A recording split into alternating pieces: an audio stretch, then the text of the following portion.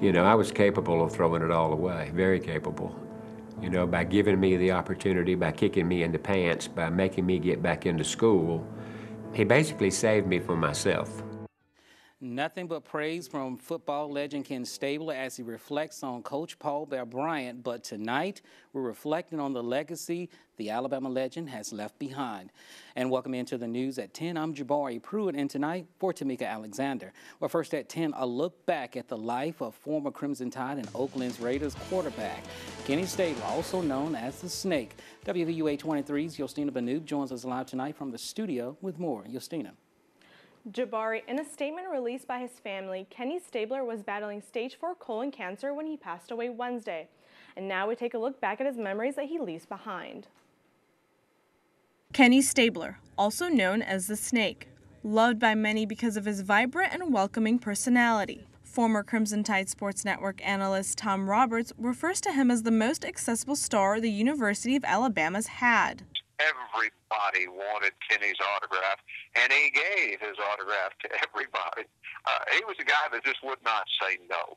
Bama fans and Tennessee fans and Auburn fans and USC fans. You know, I was capable of throwing it all away, very capable. You know, by giving me the opportunity, by kicking me in the pants, by making me get back into school, he basically saved me from myself.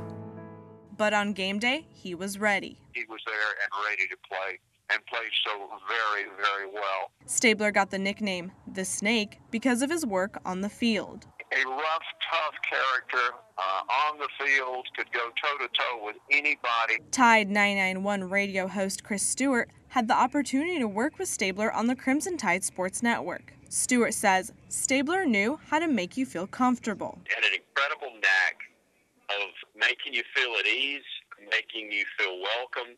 So many people gravitated towards Snake, and he enjoyed people and appreciated the fact that they wanted some time with him. After college, Stabler went on to play for the Oakland Raiders in the NFL, and his last stop was with the Saints. When he was finishing up his career in New Orleans with a team that did not have a great roster, he was able to make them competitive at a level they never really had been before. While his on-the-field plays are iconic, Stewart hopes everyone remembers Stabler for his wonderful personality. I hope he's remembered as a guy that I knew, which is a very generous, gentle, sweetheart of a guy who was an incredible player, an incredible character, but also an incredible amount of fun to be around.